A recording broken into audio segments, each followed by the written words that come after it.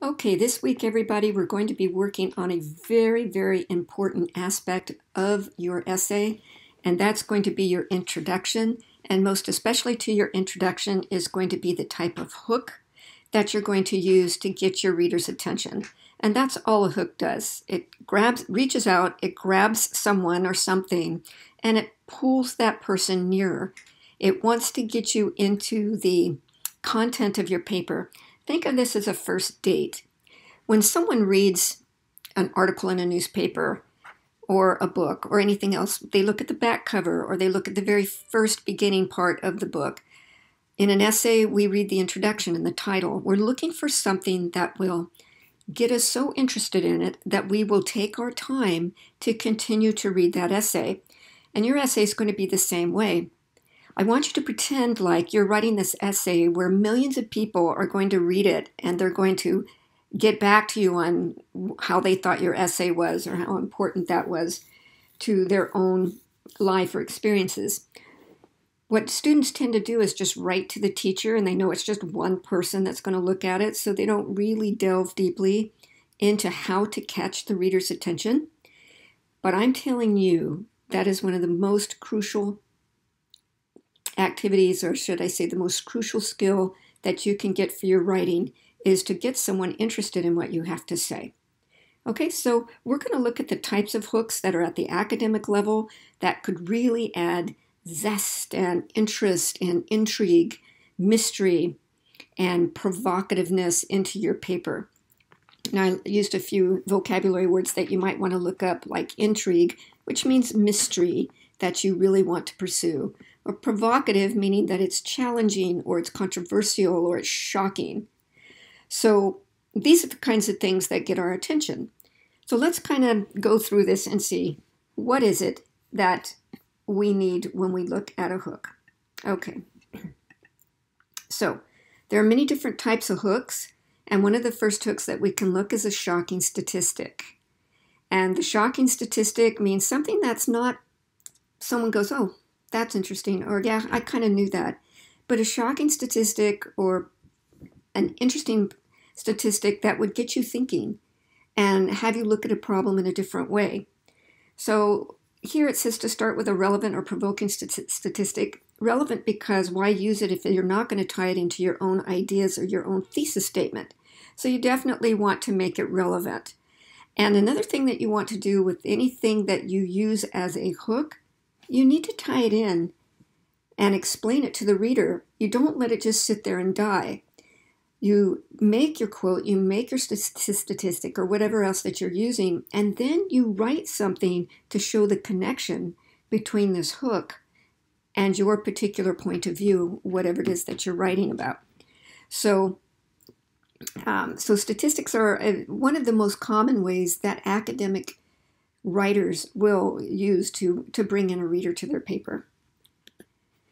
Another type of hook is a song lyric. Now, this is often overlooked because people don't think of song lyrics in academic papers, but sometimes there are song lyrics that can actually make it interesting and have the person go, oh, I remember that song, and oh, I can see how the lyrics to that song would get you thinking about the content of what I'm about to write about.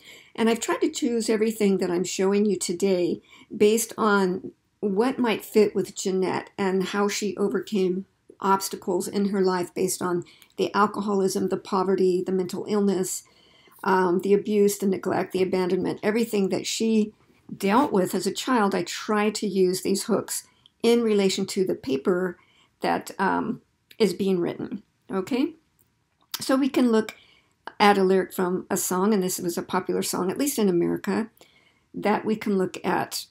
When you look at obstacles with a positive view, then it takes away your dark clouds, and that is can be very uplifting. So one of the ways that you could think about it, and it could be a song in your own language, you just have to interpret it, of course, into English, but if there's a song that really speaks to you and you think you can relate it to your essay, then do so. And you're going to really need to have your thesis statement in mind when you write your hook. Because again, you have to tie that to your thesis and make it seem like it flows or it's relevant. And I'm going to give you 4 examples at the end of this presentation on how I took some of these techniques and I tied it into an introduction. Okay? Another kind of hook is a poem, and poems are are almost magical. They're insightful and they speak to people's hearts, and they can be metaphorical, they can be figurative, where you have to interpret their meaning to dig deep into what the author's trying to say. And everyone likes a puzzle that they have to solve. So poems can be like that.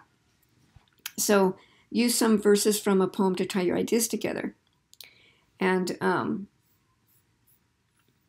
this one is from Broken Home. And again, I put this to show the outward appearance of some things cannot really reflect the inward appearance.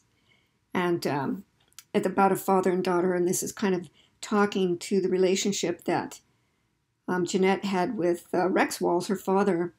And sometimes it was happy and laughing and smiling, and other times there were secrets that the house hides. And she was really crying, and people she knew were dying through alcoholism. So this is very symbolic of what she was going through. So maybe I'll think of this poem to use, or maybe I'll choose a different one. We can look at hooks as a metaphor, and metaphors are used all the time in writing. The Dangers of Housekeeping that you guys read last week, there are so many metaphors in that particular piece to make it funny. The refrigerator was lying in wait. There were things that the house was out to get her, and there was metaphors in there. So you can add something like, Jeanette had a will of iron but a heart of gold. So a heart of gold meaning it's priceless and it's very open and wonderful to experience. But a will of iron meaning that she wasn't going to be broken, and she was forged in iron by all of her negative experiences. But once it cooled, once it was over, she was strong as iron, and she was able to lead her life very, very strongly, very adeptly, with great courage and great skill. Even throughout her childhood, she was able to do this. So metaphors paint a picture for your reader to get into your meaning as well. And it's not just boring text that just lies there on the page. It's an image, which is what metaphors do, of two unseeming things like gold and a heart. How do you put those two together, and how do we make meaning from that? Okay, so metaphors are a great way to bring interest to your paper. Quotations are often used in academic papers. We see this all the time. We usually in academic papers try to incorporate a quote from someone who is well known or well regarded, or it is so profound or that it opens your eyes in such a way that you've got to use it, even if the author is not known. And again, I chose this quote from a very successful woman scientist who never gave up, and she talks about perseverance and confidence, and even though that life is not easy for any of us, but what of that? We must persevere. And she's very respected. This is Marie Curie, again, who discovered curium, and we can tie that into how strong and how resourceful Jeanette was, or whoever your character is that you've chosen to highlight in your thesis statement. We can use a proverb. Now, every culture has a proverb, which is just a little saying that teaches us a lesson. It gives us a kind of an analogy or a idiom or a saying that teaches us a lesson. And it makes us think. So I have an Amish proverb here. Amish is a very devout people that live usually in Pennsylvania, but other places in the United States. And they really work on character. So I chose a proverb from the Amish people, and they said, good character, like good soup, is usually homemade. And the reader can interpret that in many different ways, but we're looking at how someone lives his or her life. And when it's usually homemade, that means childhood generally, that you were made by your childhood, and any positive or negative experiences that came out of that childhood was made in the home, usually. And so your character, and especially your good character, is often homemade. And my job, which I'm going to use this proverb in one of my introductions, my job is to show that even though Jeanette had some very difficult and heartbreaking things happen to her in her childhood, she had some great things happen to her childhood. And because of this homemade experiences, her character turned out to be very good. Okay, so there's a proverb. Again, there's proverbs all over. If you are a religious person, you can find proverbs in the Bible. You can find proverbs in the Quran. You can find proverbs with Buddha. Many different religions have sayings that teach. Okay. We have fables. Now, fables, and many cultures have these as well. A fable is like a proverb, but it's more of a story. And what makes it a fable is that it has to deal with animals acting like humans. So that's not true, and we usually teach fables to children because children love animals and they can relate to animals. And it's put in a childlike language generally to show the relationship of what animals learn to our own life.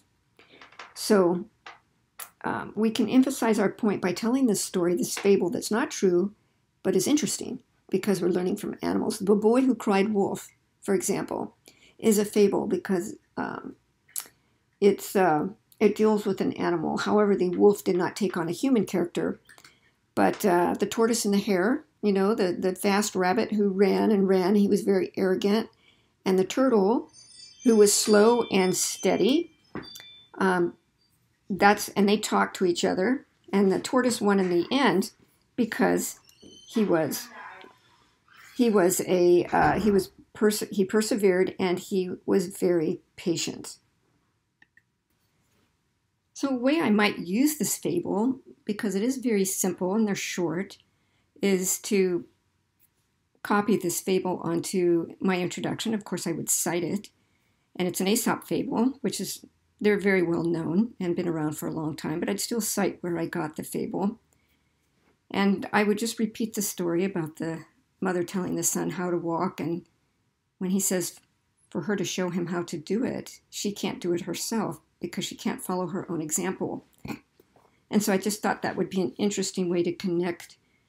If somebody was talking about the relationship between Jeanette and her mother, how the mother was pretty selfish and, her art supplies, a bow and arrow, not cooking, not cleaning. She just really checked out of the family to pursue her own interest.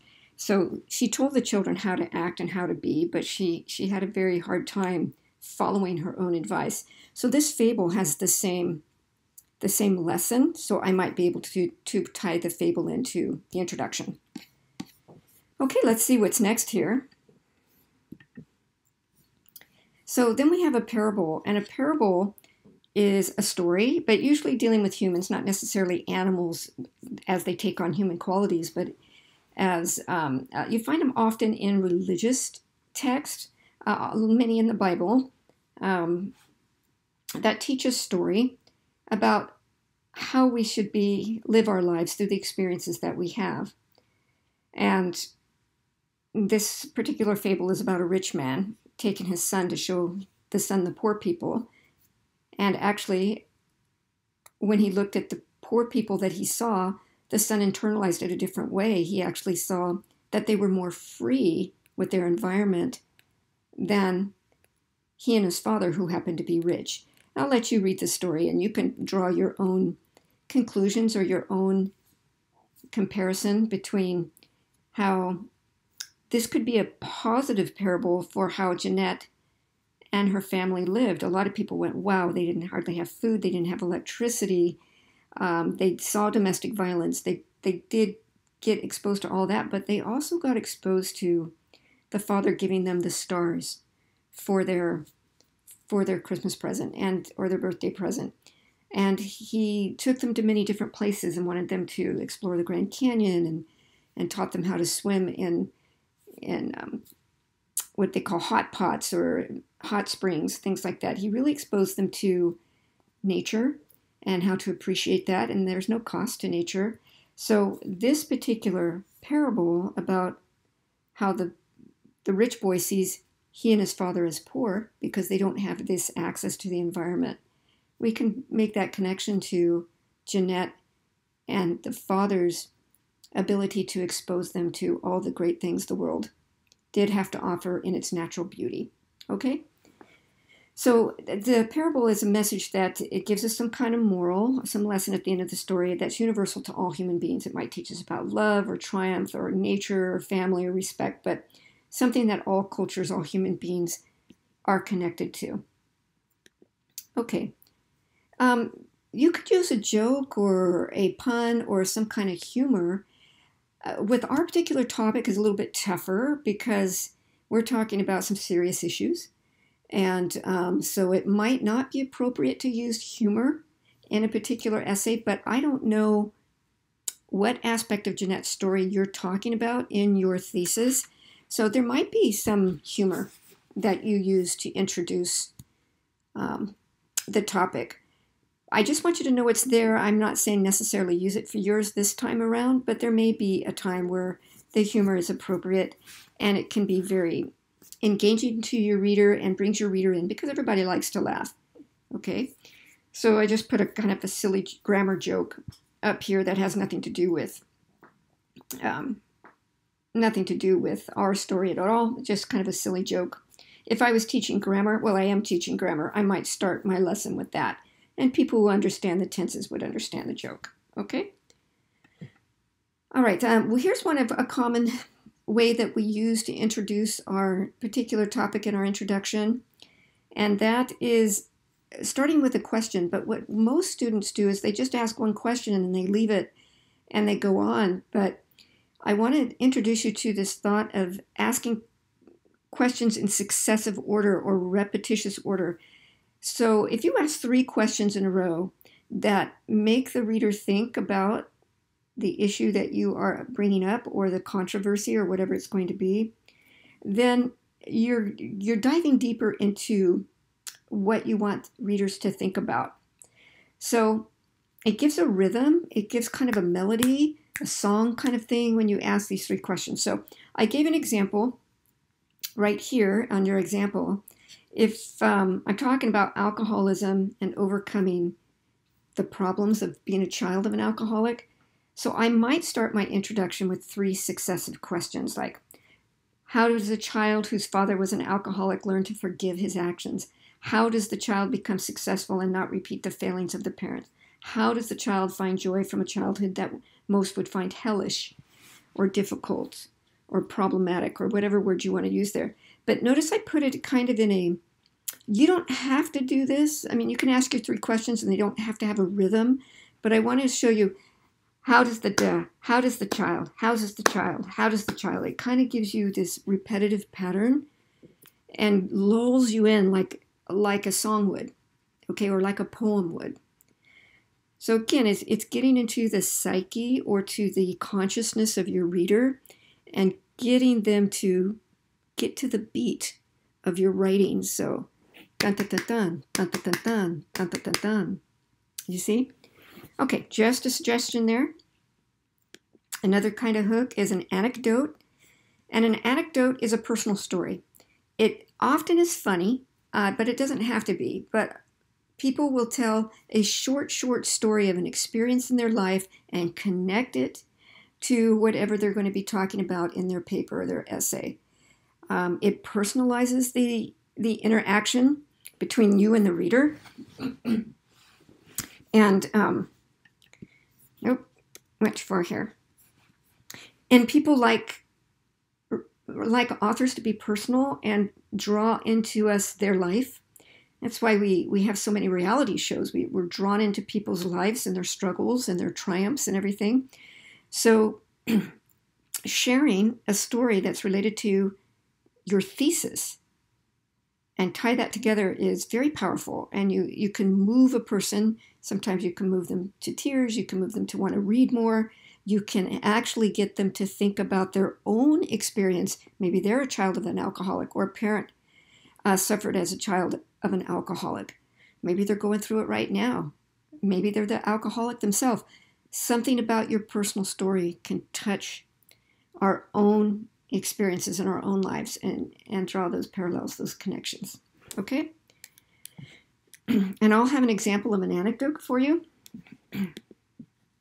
And then you guys did an extended definition, and you could do another one and actually add that into your introduction.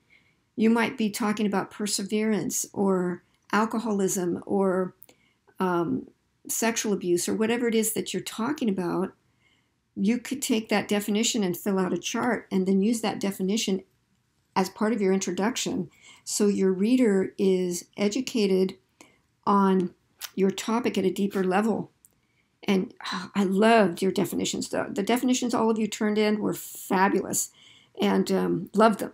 So you could do another one like that, and then you could almost have your entire introduction with your thesis by doing an extended definition. And it's very academic, highly regarded as you go up in the English levels. It's a highly regarded way of doing an academic essay, is to do an extended definition. And if you want examples of that, if you go back to chapter 1, there were 2 or 3 stories that gave examples of extended definitions. We'll give that a try. So another type of hook is to bring a challenge or a controversy or something people would argue about. You provoke them. That means you shock them and you want them to fight with you or question you. So intrigue is a way of providing a little bit of mystery or interest about why you feel this opposite way that you do. Or, most people don't feel that way. Why are you making this very controversial or outrageous statement? I want to know why you feel this way, because I certainly don't. So I might make a statement like, poverty does not always impoverish the spirit. In other words, sometimes poverty enriches you. And that just seems like it's a, what do we call it? It's not a conundrum, but I'll think of it in a minute. But it's opposite of what you think it should be, okay? Or it's ironic or something to that effect. So I might want to read more to figure out why the author feels this way. Or I might say something like 3 myths about child neglect that are surprising. So a myth is usually something false. And why is it surprising? Now I've got to read this paper to find out what are my thoughts about child neglect that are opposite or surprising about the way I might already think about it. So see how I'm trying to hook you? I'm trying to get you interested in my paper by being more creative in the way I put it out there. Or something I might say that people disagree with. A hands-off approach to parenting may be a better alternative for today's youth. So we look at the book of Jeanette, and the parents had a hands-off approach, and that had some really harsh consequences, like Jeanette cooking hot dogs as 3 years old over the stove and getting burned, or the children having to find food any way that they can. So how can I show that a hands-off approach could be better for our kids today? What is it about that has any kind of benefit or measure of quality that my reader would find acceptable? Okay? So here I have an introduction with a proverb for you, and I'm actually going to come out of this because I want to highlight some things in different color. I want to show you that I have, in every single introduction, I have background information. So in the background information, get rid of that. In the background information, what I do is I make a statement of what child abuse and child neglect is, and that's the angle I'm taking, is child abuse, child neglect. So I wrote a little bit of background of what it is, and I'm going to use that little bit of background in each of my introductions. Okay, so that's an important part to note. So here is something now I wrote this particular part on the top of my head, because just as a peace officer, So I'm going to go ahead and highlight that. I'm going to highlight that in purple. And so this is going to maintain, I'm going to say the same thing in every introduction, but my hook is going to be different. So for your introduction, everybody, you are going to need to have background information. People need to know what you're talking about, okay? So that's going to be an important piece to you. So I wrote, one of the most pervasive and heartbreaking social issues facing thousands of children today is the occurrence of child neglect or abuse. These children will suffer and endure many obstacles that can include physical and sexual abuse, emotional abuse, neglect, hunger, poverty, abandonment, homelessness, and many other damaging situations that can affect them into their adult lives. Okay? Now, if you don't have this background information when you start your paper, you go out and do a little research on the internet. But if you use something based on the internet, you're going to have to cite it. So copy and paste the internet URL that you went and borrowed the information, get the author's name if you can, and exactly where you got the information. Because if you don't use your own information, you have to cite it. Well, this in purple is mine because, again, just being my age and having lived in our culture all my life and having been a peace officer with me going into homes where children were hurt, abused, neglected, things like that, I can write this sentence and I don't have to cite it because this comes from my own brain and my own heart. Now, I used a little bit more of higher level vocabulary, but I want you to use your vocabulary for right now, and then later I'm going to have you go back and use a thesaurus and to use synonyms that will bring your vocabulary to a higher level. Now, pervasive, just for you, means that it stretches and goes deeper and longer than what we expect. Something that's pervasive, this keeps going, and it penetrates the situation. So it keeps going. So child neglect's not a one-time thing. It just keeps happening and occurring, okay? And I think you know what heartbreaking means. And I think that was really the only vocabulary word that I might have used that you may or may not know. Okay, now, in a different color here, I'm going to show you, so this is going to be my background information. I'm going to use it on all my introduction examples that I'm going to give you. Now I'm going to tie it. Here it's the bad things. But my thesis statement is going to talk about the good things Jeanette has. So I have to show a transition of opposite. See, here's my thesis, everybody. Now, let me find it. Of course, it's going to be the last line. Okay, so I went ahead and did all the colors so I wasn't taking your time. So we know that the purple here is from my head, no citation needed. It's because this is my own words and my own thoughts, okay? Then I wanted to use the proverb. So I decided to use the Amish proverb. And the proverb here is in orange. And this is what I have in quotations because that's the actual proverb. Those aren't my words. So I started with a sentence and then I said, however, there is an Amish proverb that suggests, those are my words, and then I'm going to quote the proverb because those are not my words. Good character, like good soup, is usually homemade. And then, since those are not my words, I use the website where I used to go get that proverb, okay? And then later on, I'm going to show you how to cite in MLA format, and I'm going to show you how to make a works cited page. That's not this lesson, that's not this week, but just because I am using other people's words and works, I want to show you that I will always cite anything that's not mine, okay? Whether I do a direct quote or I paraphrase, even paraphrase has to be cited. Okay, so that's the orange is the proverb.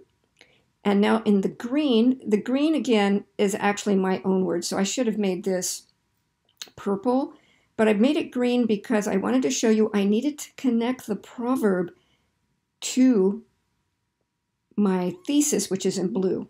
Okay, so I needed to connect the proverb to the thesis. So I had to write a line that put these two together. So I said, so here we have the Amish proverb, and now I've got to take that, and I say, in the novel The Glass Castle by Jeanette Walls, the reader learns just how much excellent character is shaped by the negative circumstances she faced as a child. So I'm taking this proverb about how good character is homemade, and I'm telling them that Jeanette had this childhood that shaped her excellent character. So I brought these two together, and now I can go into my thesis. Jeanette Walls' personal success later in life was the result of being forced to be resourceful, have courage, and raise herself without the benefit of effective parenting. So that's the use of the proverb. So it just makes it interesting. But remember, always connect your proverb, your quote, your story, your statistic, your lyric, whatever, to your thesis. So you have to explain it. Don't just let it sit there dead and unmoving. Right? So I'm going to go to the next one. And we're just going to, I'm once again going to highlight in color so you can see what's mine, what's the hook, what's the connecting sentence, what's the thesis. So let's do the next one. And we'll go from there. Okay, so here's the next one, and let's go ahead and do the connection with colors. Okay, so in this next slide, I went ahead and I did all the colors for you, just not to waste your time. So here we have in purple, it's the thing I made up from my own head, and I'm going to use that in every slide. That's my introduction. I don't want to have to redo that every time because everyone's introduction has to have background information about your topic. The orange is the hook that I'm using. In this case, I'm going to use a quote. So I say, we know that I start with negative aspects of neglect and child abuse and child neglect, okay? Then I say, in fact, so I'm proving what I'm about to say right.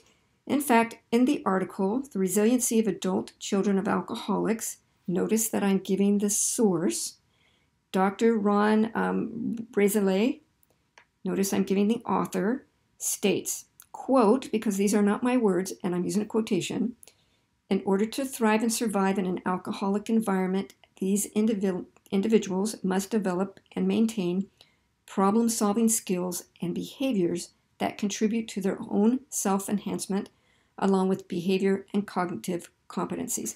Okay, in other words, these individuals must continuously work in building and maintaining their resiliency. And my whole thesis talks about how these individuals who are children of adult children of alcoholics have to overcome it and solve problems and be resilient. They have to persevere and how to be resourceful.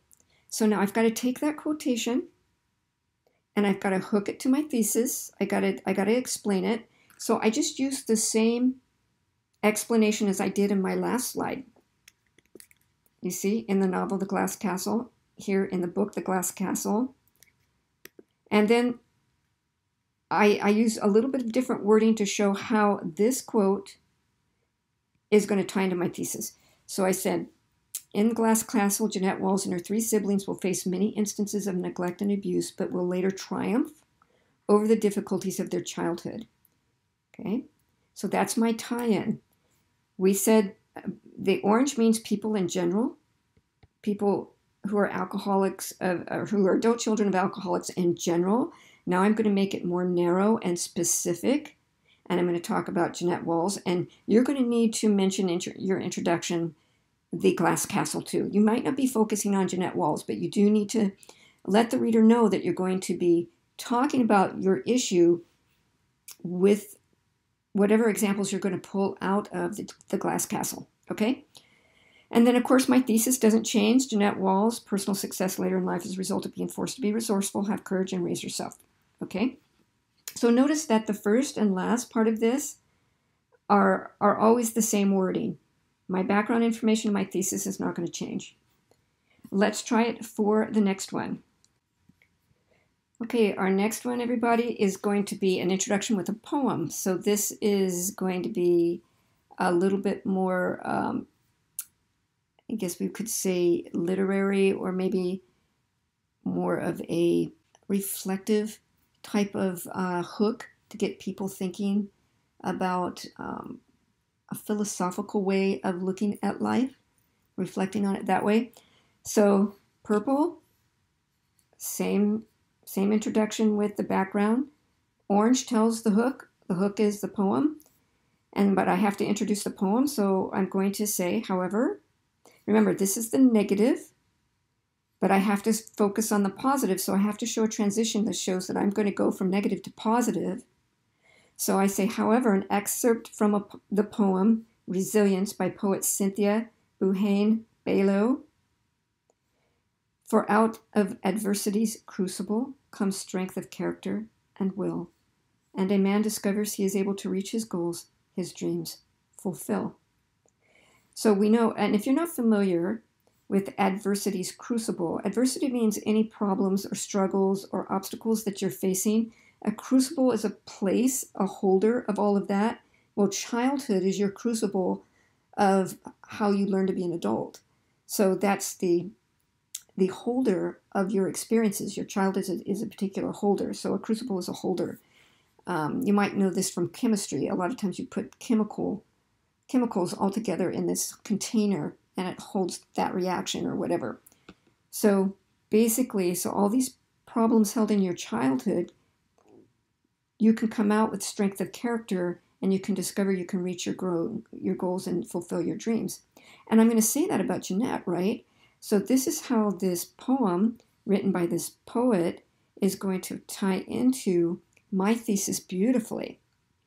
And yet it seems, really a beautiful way to put it. So, because they're not my words, it is not my work, I give you the title of the poem, I give you the poet, I quote exactly the words that are not mine, and then I give you the source, which is Author's Den. Okay, so Author's Den, you can use that if you want to use a poem. There's many authors on that. The green ties my hook to my thesis, because I can't just force the two together. I've got to bridge it. So I say here, we can see many examples of how adversity can be overcome with examples in the novel, The Glass Castle by Jeanette Walls, as a child. Okay, Jeanette Walls, and then we go into my thesis. All right, I believe I have one more that I want to show you, and you are welcome to look at these as many times as you want to. And of course, I'm here to help you as well, so you can get on I have a question, our forum there, and ask me to help look at what you're trying to do. If you're kind of confused, you can ask other people in class. So let's look at that last one, and I'll go ahead and put the colors there for you so we can make the connections.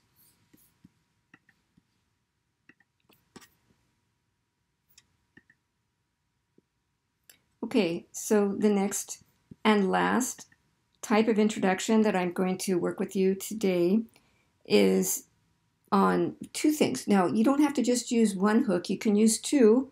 I wouldn't recommend more than two, but you could if it works, if it flows, if it's powerful, if it's relevant, if it connects, then you could use more than two. But again, I wouldn't do that necessarily, especially if you're beginning to do it. So I've introduced the red color here, and you'll find out the reason why. But again, purple, same background information. Orange means that I'm using the hook. This time it's going to be a statistic and an anecdote together. So the orange is the statistic. In fact, according to the National Association of Children of Alcoholics, 43% of the adult population has been exposed to alcoholism in some way. And in the US alone, 18 million are children. I paraphrased that. That's why there's no quotes around it. But I cited it because that's not my statistics. I didn't go out there and do that survey. I didn't do that study. So even though I found the fact and I paraphrased it, I put it in my own words. That's not my research. So I cited where it came from, the National Association of Children of Alcoholics. In fact, I need to put the web address in parentheses, which I'll do a little bit later. And then the red is another anecdote, or it's another hook, which is an anecdote. And the anecdote is a personal story that I can relate on a more personal level to bring somebody into my story. So here I'm going to talk about my own mother, who is an adult child of an alcoholic. Both her parents were, actually. So I say, here's my personal story, very personal sharing. My mother is an adult child of an alcoholic.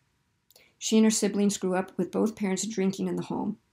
They were often left to care for one another, cook for the family, even at an very early age, clean the house, get themselves to school, find a way to do schoolwork on their own, and survive the numerous exposures to the father's threatened gun violence against the mother. Though these shocking events could have had negative consequences, my mother still grew up to go to college, raise 2 children in an alcohol-free home, marry a wonderful husband and father, and live a very happy life regardless of her upbringing. Okay, so now doesn't that sound like Jeanette? Now you guys are not far enough along in the book to know all the successes that Jeanette had, but when you first read the book, you understood that she lived in Manhattan. She was very rich. She was taking a cab. She saw her mother in the dumpster. She was very different lifestyle than what she grew up in. So the green part again is I've got to connect that hook, that personal story, to my thesis. So that's in green. In the book, The Glass Castle, Jeanette Walls and her 3 siblings will face many instances of neglect and abuse, but will later triumph over the difficulties of their childhood. And then I make it more specific. I talk about Jeanette Walls personally. And so that's what I'll be focusing on. Okay, so you guys are going to do an exercise like this. I'm going to ask you to color code yours as well, because I want you to be thinking of this exercise logically. I want you to take it apart. I want you to dissect it. I want you to be able to explain to me and to your fellow students what you're doing. Where's your background information? Where's your hook? Where's your tie-in sentence? Where's your thesis? All right, we're going to practice this. I know it sounds hard, and it can be. And I'm the teacher, so, you know, I've had years of practice at this. So I want you to be able to do your own, make your mistakes, not have very high vocabulary. If you're struggling with that right now, your grammar is not going to be perfect. Your logic might be off a little bit. You might struggle with tying those two together. But guess what? That's why you're an ESL 350, and that's what I'm here for. I'm here to help you. I don't expect you to come up with these perfect introductions when you first sit down. Okay? So I hope this is helpful. I know it was long, but you can take it in little bites and pieces and apply it to your own learning and your own introduction. Say, okay, everyone, I'll see you in class.